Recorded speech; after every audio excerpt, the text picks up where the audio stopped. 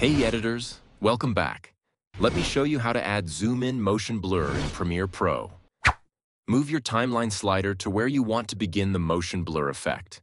So open the project panel, click on New Item button and select Adjustment Layer, then drag it above your clip on the timeline. Go over to Effects, search for Transform, and drag it onto your adjustment layer. Go to Effect Controls and click the stopwatch icon right beside the scale under Transform section. Then uncheck the Use Composition Shutter Angle and change the value to 360. Now move the timeline slider ahead, about 20 frames, and change the value of scale to 300. To smooth out our zoom effect, highlight both keyframes, right-click on any of them, and select Ease In. Then it's better to zoom into the keyframes.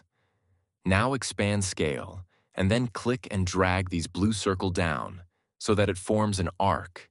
And that's how to add zoom-in motion blur in Premiere Pro. I hope you enjoyed and found it valuable. Please share your thoughts in the comments. Don't forget to hit that like button if you learned something new, and subscribe for more editing adventures. Wishing you all the best, and see you in the next video.